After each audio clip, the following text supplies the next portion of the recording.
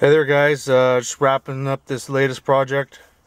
I started a new job, and parking in the parking lot, one of the issues that I'm having is that because I took the springs out of the trunk to put the port in the rear deck, the security guards are having issues lifting the trunk because I haven't gotten the actuators in yet.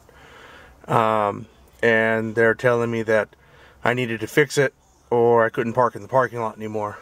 Well, that's not such a big deal, except for it's like an extra 15-minute walk from the parking lot to where I work, on top of the 15 minutes it already takes me to get inside. I work at a prison, in case you guys didn't know.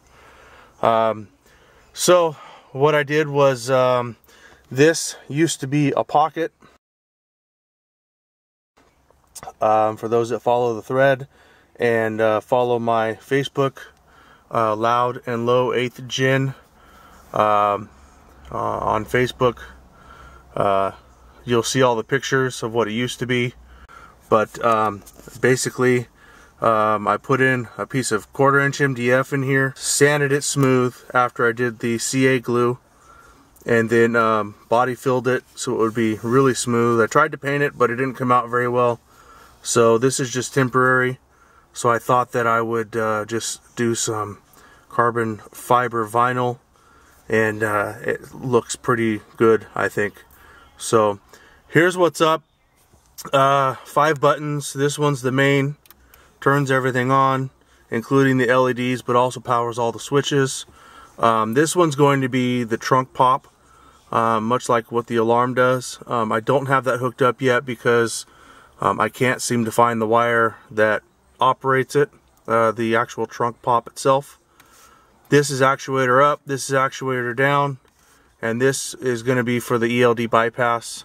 I don't have this hooked up yet either, but I thought that 5 switches looked better than stopping at 4. So here's what's going to happen is, when I can find this wire, which is going to have to be another time, I'll go ahead and hit this button here, which is a momentary switch. That'll pop the trunk. In the meantime, I have to do it by the old school way, which is down here by the trunk pop, or the handle. When I'm operating the vehicle, the alarm won't allow me to pop the hatch. So listen up. I don't know if you could hear that, but I just popped it.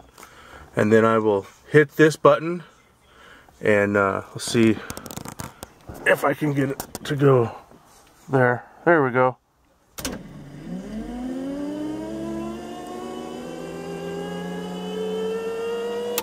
They can take a look, and then push the other button, and it goes down.